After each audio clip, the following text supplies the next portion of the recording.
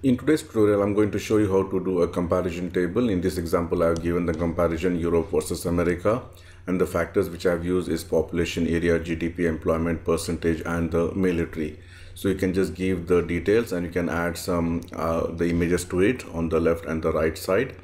And depending on the requirement, you can just change the information as you like. And I've created one more slide where with a different background and some colors, you can see it looks something like this. So depending on the requirement, you can just change it, or I have used one simple one where you can just change the headlines and the data as per your requirements. Please share, like, and subscribe my channel, and the only channel on YouTube for PowerPoint where you can get 1000 plus free templates absolutely free. And I have provided the link on the video description section of each video, and you can support my channel through PayPal or Patreon. So let's start the tutorial. Add a new slide, go to view, enable the guides, go to insert shapes. From the rectangles, I'm going to choose the first option, which is rectangles. Draw a rectangle, maybe this much size, exactly in the center. Shape outline, make it no outline. Shape fill, I'm going to give this a light gray color here. All right, then I'm going to add one rectangle towards the left. So go to insert shapes, select the rectangle, draw a rectangle which is bigger than this, the gray rectangle. You can see here, shape outline, make it no outline. Shape fill, I'm going to give some light green color, which looks something like this. You can see here.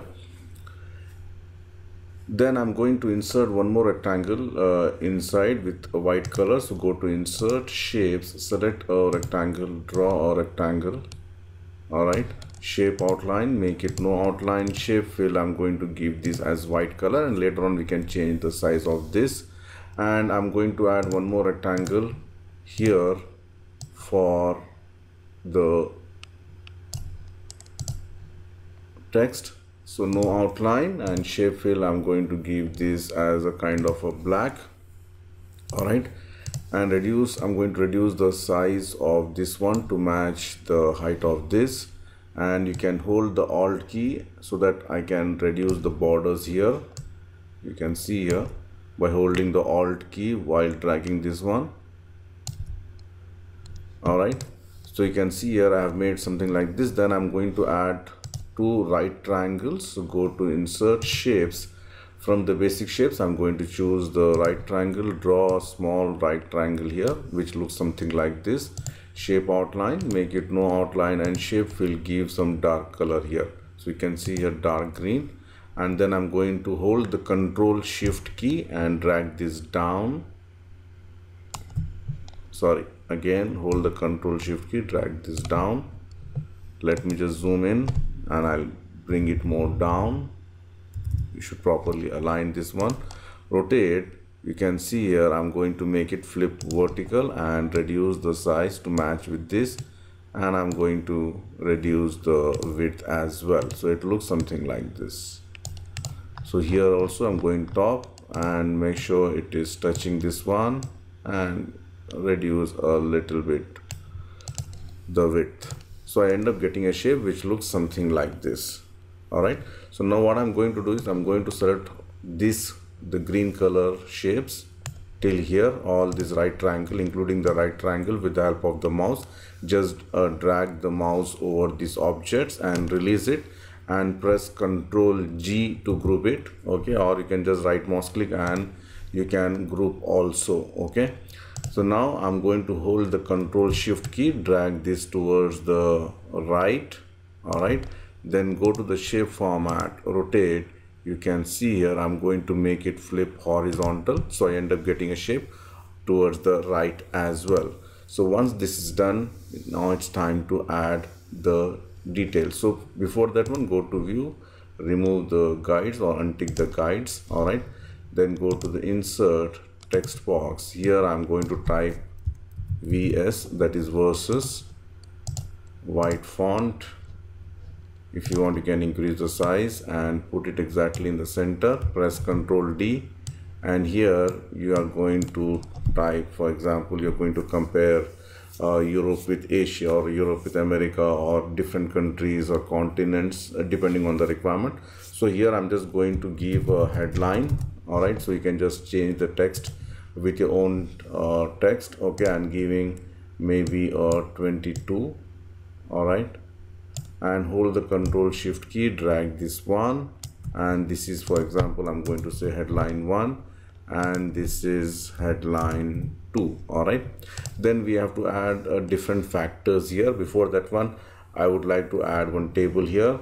So go to insert tables, 1 2 3 4 5 rows I'm going to add. So I'm going to select this 5 rows, and once you selected the table, you can go to the table design and remove or untick this branded rows and header row. Banded row and header row needs to be removed. All right, now the color I would like to use inside for the lines is the same color which I've used here, the bright green color. So I'm going to select the pen color and I'm going to choose the bright green. Then the borders, first of all, make it shadings as no fill, and the borders I'm going to make it as no borders, and then go to the border again and select the inside horizontal border only. So you can see here I've got the lines here. So reduce the width and increase the height. You can see here. So I got 1 2 3 4 5. So now I'm going to hold the control shift key, drag this towards the right box. All right, and then I'm going to add one more for the center. Press Ctrl D.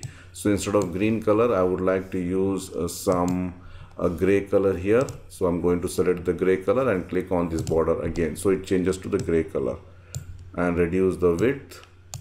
The height should remain same, and it looks something like this. So you can see here headline 1 versus headline 2, and then you can go to the insert text. You can just add the factor which you're going to compare. Factor 1, center align. All right, make sure it is aligned properly. Hold the control shift key and drag it down and release it. Again, hold the control shift key. Okay, then this is the factor 2, factor 3,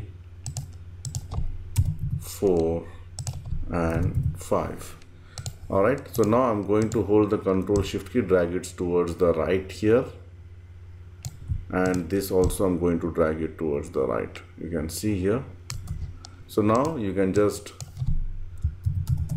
comparison. Okay, data 1, and this is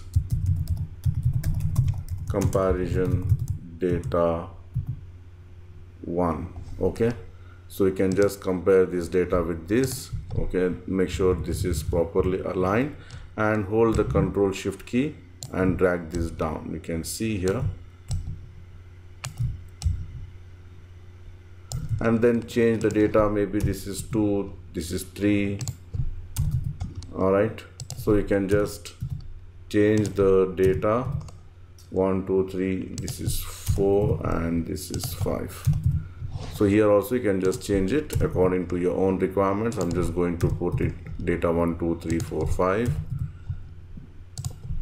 So you can see here our data, the table is ready. And if you want to give some kind of an image here, so you can add some hexagon shape. So go to insert shapes.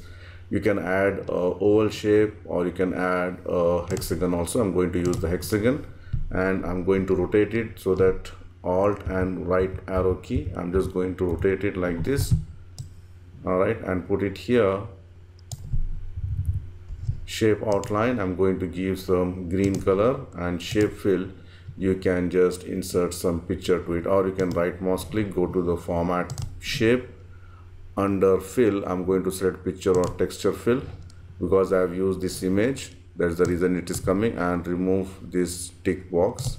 All right, and then hold the control shift key, drag it towards the right, and then change any other picture you want. For example, I'm just going to say building,